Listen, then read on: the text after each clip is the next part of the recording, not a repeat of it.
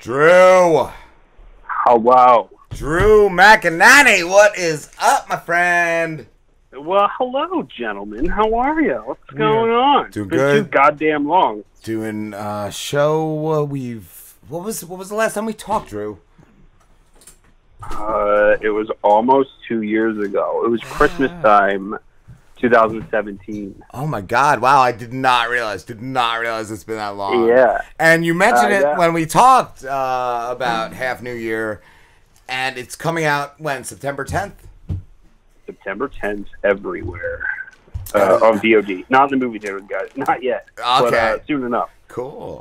How does it feel to actually have it produced and made?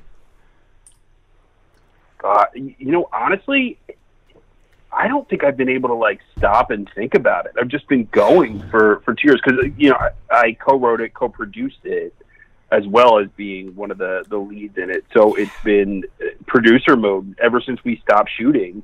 So I don't know. It's scary, but it's exciting and God. Oh God! Now you're making me sweat. I don't know. Fuck! Everybody's gonna hate it. I suck. I'm the worst. No, we saw it. Me and Slim saw it. I loved amazing. it. Slim loved it. It's like Wow. real coming of age. I felt like coming of age, and almost kind of like just a group that I would definitely watch again in a movie. Kind of like I compare it to Seth Rogen and what's his tooth? The sweet boy I love. Danny McBride, those guys, I would kind of definitely watch a movie again with you guys and gals in it. Well, maybe that'll happen. I don't know. Maybe if you're lucky. It does say at the end of the movie, the end for now. I don't know if you saw that. That's what I was going to ask. Do you have a sequel planned, or is that just something you would work on eventually? Ooh, all right. I mean, okay. Well, obviously you can tell that we had a blast shooting that movie. Yeah. Everybody got along so well. It was just so much fun. FYI, Brooke Lewis says hi. She just texted me, send her love. So Brooke send my Lewis! love to you What guys. up? Brooke Lewis. Anyway, so there's an idea for a sequel if it gets popular. Who knows? Never close the book. Always keep it open. Would it be years later? Because this I kind of feel like catches your late 20s, early 30s. Would it be would that catch your 40s, late 30s? No. If we do a sequel, it's a year later. Okay. Oh, wow. Cool. Yeah, Cool. Actually, so the movie obviously takes place half New Year, the last weekend in June. The sequel would start on Halloween. Some stuff goes down, and then I don't want to give too much away. I'll tell you via direct message on Twitter, but don't tell anyone.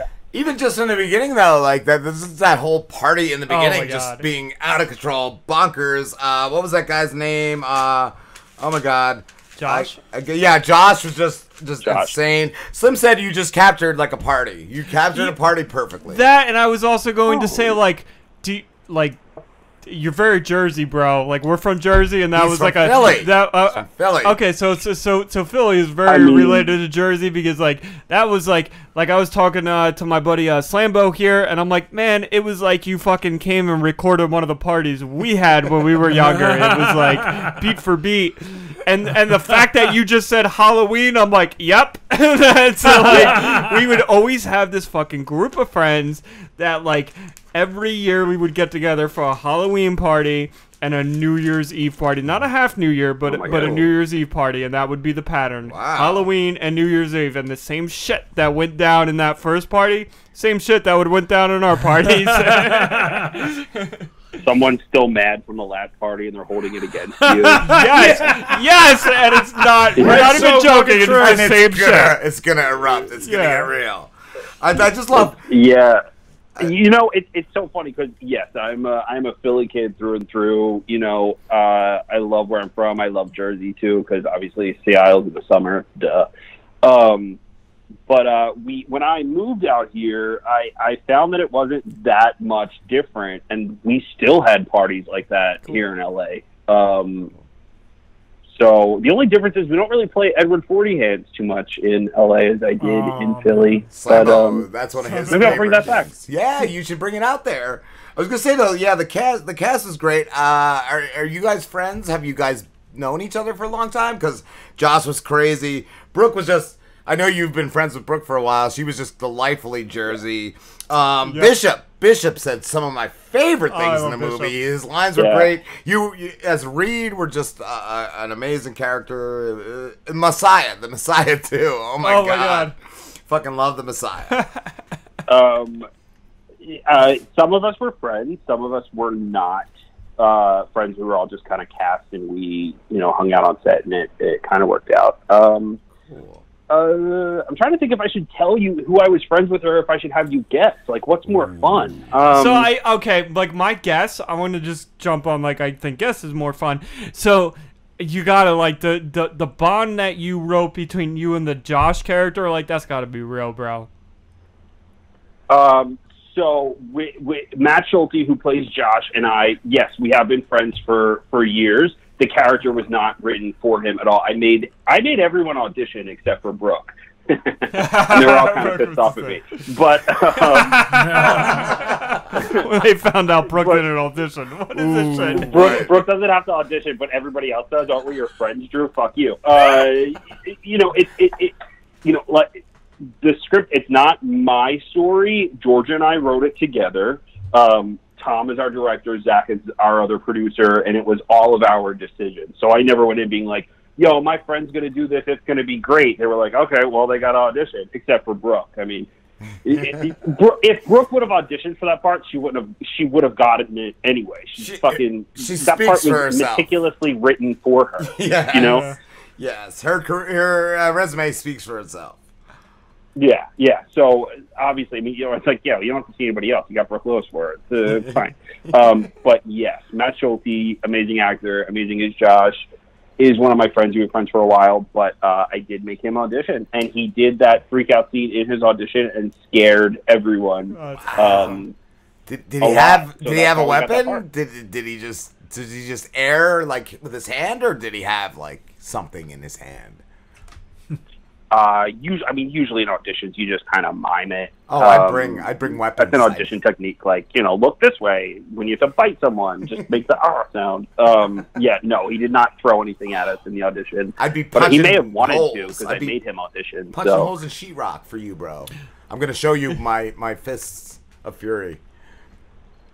Make you believe. Oh God! That I could. Do you want to come in? You want to come in and audition? Do you want me to go back? Yes. You want to play that part? Well, for the sequel, I could be. I could be like an uncle. I knew that was coming. I was just gonna say, if you have like a car scene or something, or need something playing in the background, you can play our show. And feel free. I will tell you this. I'll give it away just because I like you guys. The sequel is actually set in Croatia. Ooh, I don't have a passport. I don't have a passport. You fucked me over right there. Gotta get your passport, guys. Oh. I mean, we might have some listeners. We might change it, but the reason is because we were on set, we would hashtag Half New Year, and all of these Croatian tags would come up, and we're like, what's going on?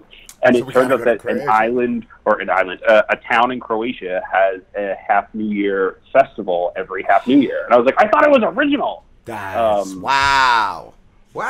So take the gang over there. Let's go party in some foreign land.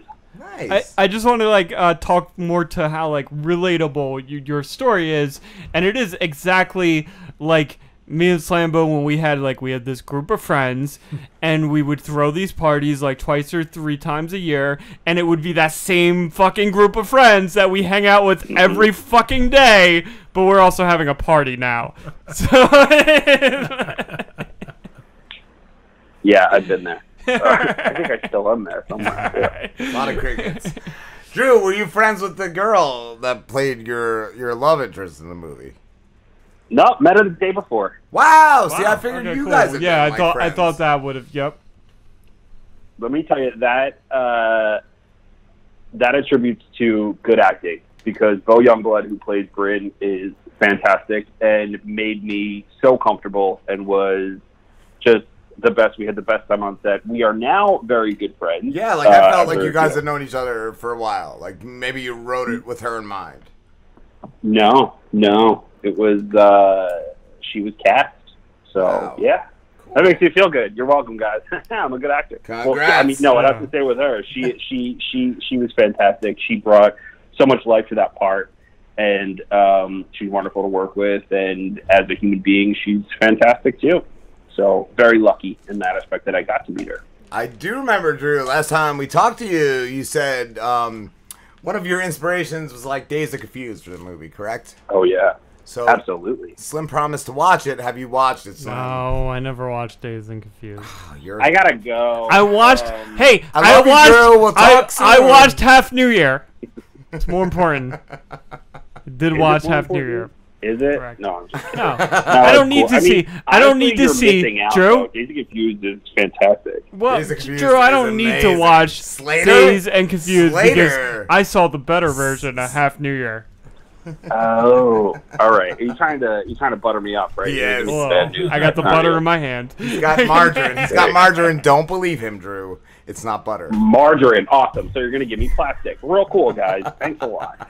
He's just not a good friend. Not a good friend. I didn't even realize that I go. Do you guys? So I go on after. Is it Steve Coulter who just came on? Yes, Hollywood actor Steve Coulter. Hollywood actor Steve Coulter. He is from the Conjuring movies, and you know Shanley Caswell, who plays Izzy in our movie, was in the Conjuring as well. Wow, I did not know that. Does she have good or bad things to say about Steve?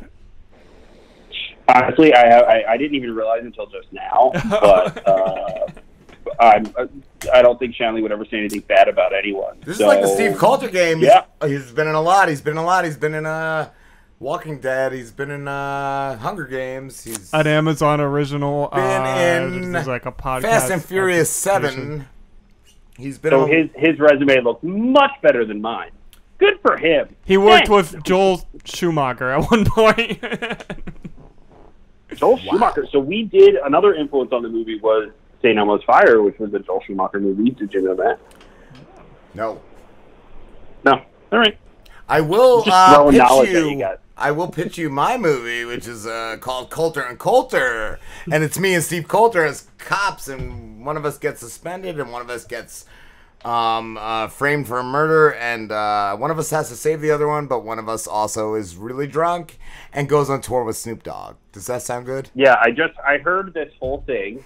I was going, hey, if Snoop Dogg's in it, I'm down. Fuck yeah! That's how I judge music. Like, if Snoop Dogg's in it, I'll listen to it. If not, I won't. I only listen to Snoop Dogg. I mean, as soon as I heard Snoop Dogg, I was like, in!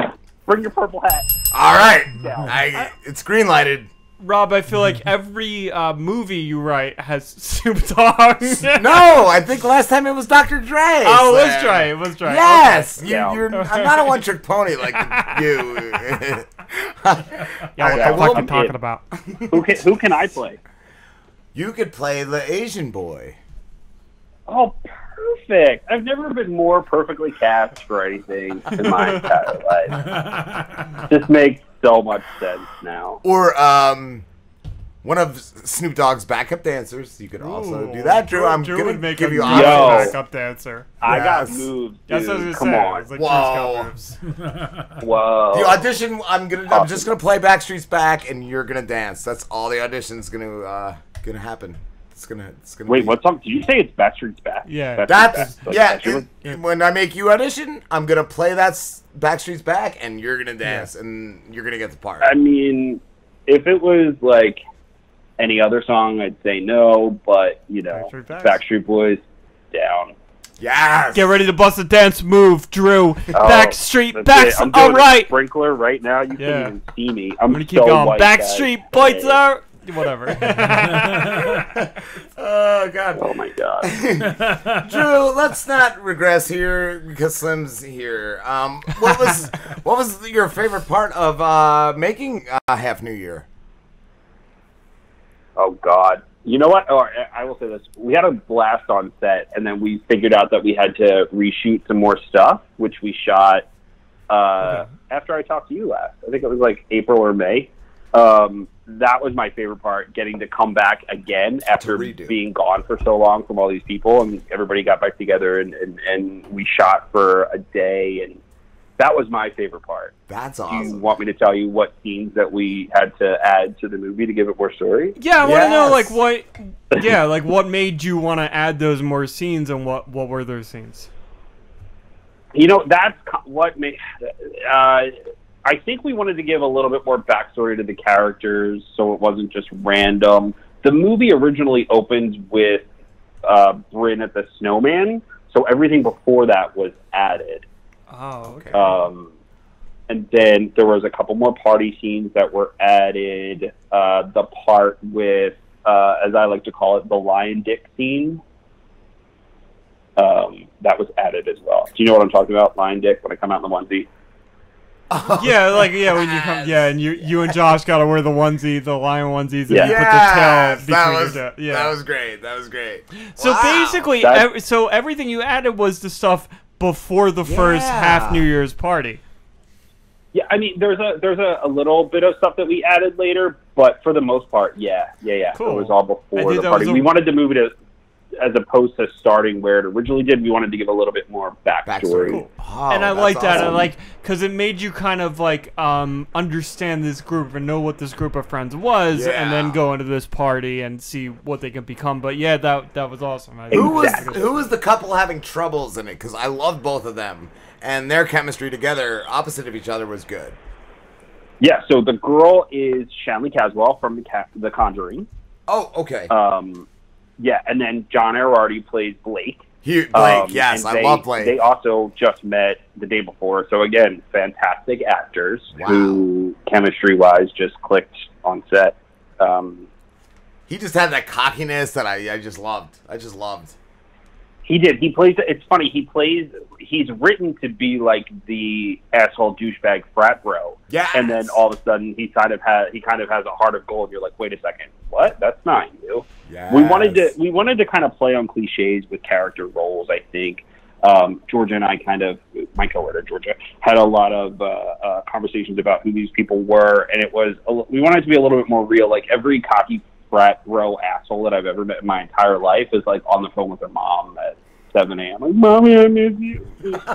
You know, and it's like you put on a whole facade. It's all about like wearing masks and pretending to be somebody else that you're not. I just love seeing that person isn't what you thought that person was. I like that. Because, like, I worked with a guy once, and I'm like, this guy is this bodybuilder douchebag, but then you got to know him, and he was the coolest, most down-to-earth person you'd ever meet. Like, I do like that. Yeah. Yeah. Yeah, I love that you called him a bodybuilder. I'm going to text him. All of your characters were super relatable, which I thought was, like, amazing. Like, it wasn't, like... Even the characters that didn't get that much screen time, like, they were still like, oh, okay, I know what this character's role is in this group, and I kind of know this character. He was amazing. He was next level, the Messiah.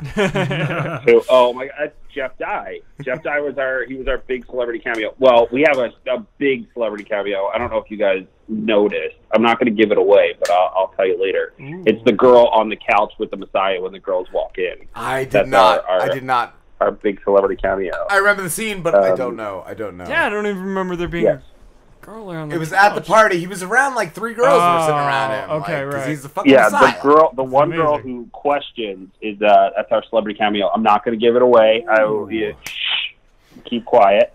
If you don't know, you guys suck. But you know, I do whatever. suck. It's cool. I'm not mad about it. I'm sucking. So this reminds me. I have an important question to ask. Does the Messiah actually have supernatural abilities?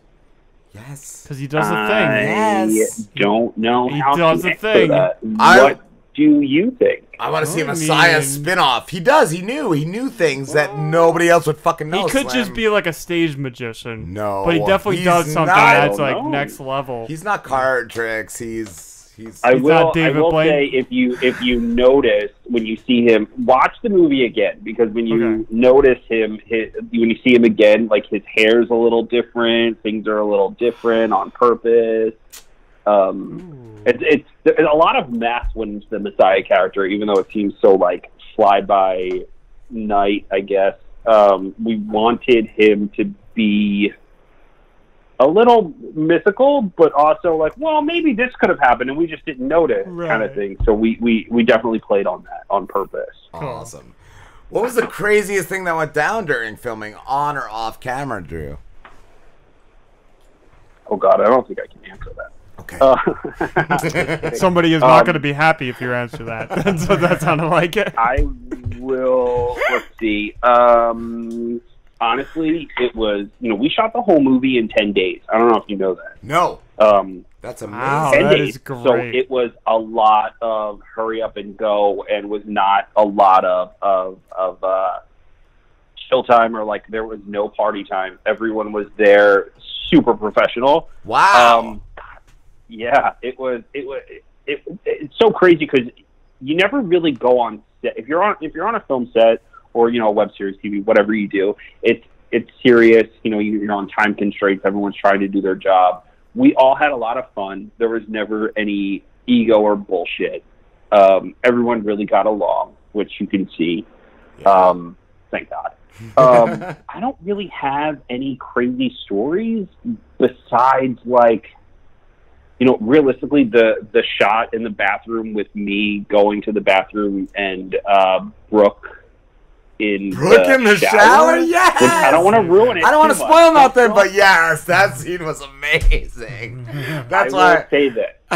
That was my final shot on principal photography. That was the last thing I had to shoot. The mechanics of that scene were the hardest thing I have ever had to do as an actor.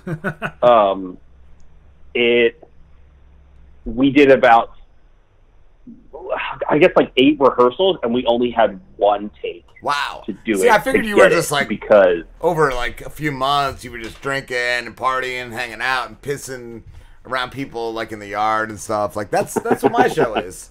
A few years of pissing in the yard. In my normal life, yeah, but on camera, I'm not really pissing. So I always really piss, so that's where I failed this. And I was not real pissed. It is all sound effect. Because I piss all over Slim's stuff in his yard. Every break. Sure. I piss in corners. I piss. This all makes and then what he doesn't know is I lick all that stuff. I mark my territory, Drew. I mean, it's sterile. Get on there. No, Drew. So serious question. So casting Brooke now as the character. Yeah, right. After you been a lot of serious questions. That's not serious. So casting Brooke as the character that plays your character's sister, do you and Brooke have a brother-sister relationship? Oh my God, yeah. How can I describe it? She is much meaner and overprotective to me in real life than she is in the film. It's hilarious. Did you guys see? She got us. So we play Reed and Pam DeLuca in the film, and she got us DeLuca T-shirts that match. Oh, that is amazing. I didn't see that. That's real. I was hoping you guys had I'll have to send you the Magic photo. Slim shirt. It was my birthday last week, so I had a little thing at my pool at my house, and they all came over, and she got me. We have DeLuca shirts that we wear. So yeah, we really are that close. I mean, I wrote that part for her. Georgia and I wrote that part for her as a way of capturing our relationship, and I think we kind of dumbed it down because she's much meaner to me in person. That Brooke, I'm just kidding. Happy belated birthday, Drew. Oh, thank you. Mine's coming in December, so I expect things, but we'll talk about that off the air. Oh, I have to. Okay, well, I didn't get anything from you for my birthday, and just kidding. Drew, I need a case of White Claw. Come on, White Claw. What is White Claw? It's alcoholic seltzer. You don't want to know. know. It's white girl wasted juice. God, yuck. Slambo, you drank it, right? He drinks all the White Girl wasted. I guarantee you the get-togethers at Slambo's house is all White All Claw. Those are all vicious lies, by the way. It's not a lie. It's just truth. Drew, we have to wrap this up, dude. But it's been a blast. Well, thank you for having me on. Also, guys, come on, you're not far from Philly. We just found out we're going to be at the First Glance Film Festival in November. Are you coming down or what? I'm ready to do it. Are you driving, Slim? Yes. All right, then I'm coming, Drew. Slim, come on, dude. We would do Brooke it, Drew. Drew, we have to. Brooke and I are flying into Philly together. we haven't been in Philly together. We're both from there, like, ever. It's not that far. It's on. We don't know the date yet. It's it's Halloween weekend. What? Halloween weekend in Philly is the best. What the fuck? Come on down. Let's go. We're there. We are there, Drew. There. We are there, and we are. Better be. God damn it. You're buying drinks, aren't you? Oh, you're being Drew. And if we come, I better get a big, embracive hug. I just want a basket. From I just want a gift basket. I just want a big hug from Drew. Guys, this is a lot. I don't like to be touched. I don't like to touch people. Now I got to give you a hug. Rob wants a basket. Yeah, like what the fuck, guys? Can't I just get a good like congratulations? Your movie's funny. No, like, we're high. We're high. I get the basket with the iPhone, and I get a hug with an iPhone. Embrace it. Shit, man. I'll get you a White Claw. How about that? All right, I'll take a White Claw. I'll take a basket of White Claws, and we will be there. A basket. You are a greedy motherfucker, aren't you? No, I'm just kidding. Of course, I would get you a basket. I get you guys whatever the hell you want. I almost wore my Robin Slim shirt today, but it was in the washer. Yeah, I don't do wash. That's what moms are for. Moms are for. Oh, and also, I do have to apologize to you guys, though. I did try to wear the Robin Slim shirt in the movie for some of the reshoots, and then it ended up not working. We're not allowing that. I'm sorry. Fuck, I want half New Year money. We'll talk. Half New Year money? Oh, my God. Yeah, where is it? It's with Robin Slim money. It's nowhere. It doesn't exist, Drew. Welcome to my world, my friend. Jesus. All right, I better see you guys. I'm going to give you some details for the First Class Film Festival, motherfucker. It's our 5th festival. And also, we won Best Film at the LA Greek Fest. Did you know that? No, I did not. So if we go, Drew, that's going to be our first film festival, and we will go, so that will be a big deal. And I'm bringing gone. I'm bringing a script for Steve Coulter's Coulter and Coulter. I've never been to a film festival, and I know Rob has never been to a film festival. You don't know Rob. You know what? I will make you this deal, guys. If you will really come down, I will buy your tickets to the film festival. All right. And my bail? I mean, I'll get you in contact with a real good bondsman, though. You're going to be handled. That is all that matters is the handling charge of the not by me, but by someone. All right. Sure. I want Dog the Bounty Hunter, and that's the only reason I'm showing up. We love you, Drew. Love you too, guys. Thank you so much for having me on. It's been a pleasure. Good luck on your new season, motherfucker. Fuck yeah, bro. We will talk to you soon. We will see you soon. Plug real quick. Plug. Everywhere we can find you. Well, got the Drew Mac on all social media and Half New Year Movie or Half New Year everywhere as well. We're on VOD, all major platforms, September 10th. Jesus. We'll see you then, Drew. All right. Goodbye. Goodbye.